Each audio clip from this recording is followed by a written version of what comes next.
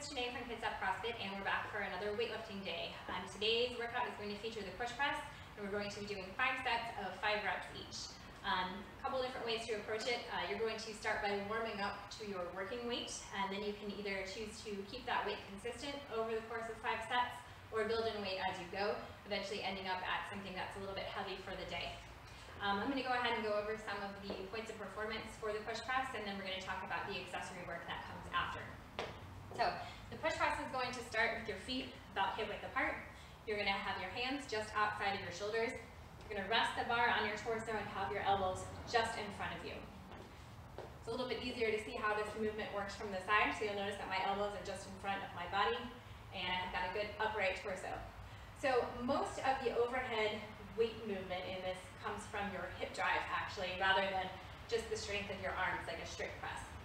And the way that you're going to be able to leverage your lower body strength is by giving a slight dip in the knees, which brings your torso down a little bit, and then popping up using your leg drive.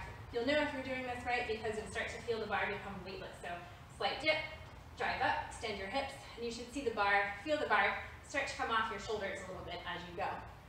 To complete the movement, you're going to slight dip in the knees, torso down, and then as you extend your hips, you're going to push the bar up and over your head. Movement is complete at full lockout up on top. Okay? From the front, it's going to look like this.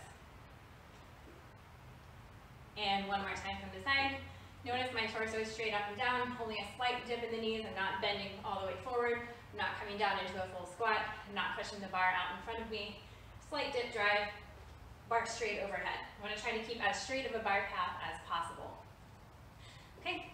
Once you're done with your push presses, we're going to move on to our accessory work, and those are going to include 3 rounds of 100-foot single dumbbell carry, 50 band pull-aparts or reverse flies if you don't have bands, and then 25 plank to wall supports. So dumbbell carries, dumbbell straight over your head, nice locked out position, walk 100 feet on one arm, turn around, 100 feet back on the other arm. If you don't have a dumbbell, you can pick any heavy object that you can hold overhead, whether it's a soup can or a box of something, backpack with a book in it, lots of options there. For our pull aparts, it's meant to be something that's quick and unbroken. So you're going to grab the band, hold the ends, make sure you get good tension in the band so that you're not smacking yourself in the face.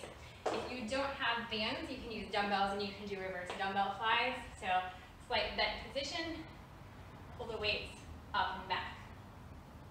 For our plank to wall supports, those are going to look like this. You're going to come down into a plank, shoulders stacked over your hands, and you're just going to alternate hands up the wall. 25 reps of that. You're going to do each of those 3 movements, one right after the other for 3 rounds, and that's your accessory work for the day. Hope you have fun lifting some weights. Hope to see you soon.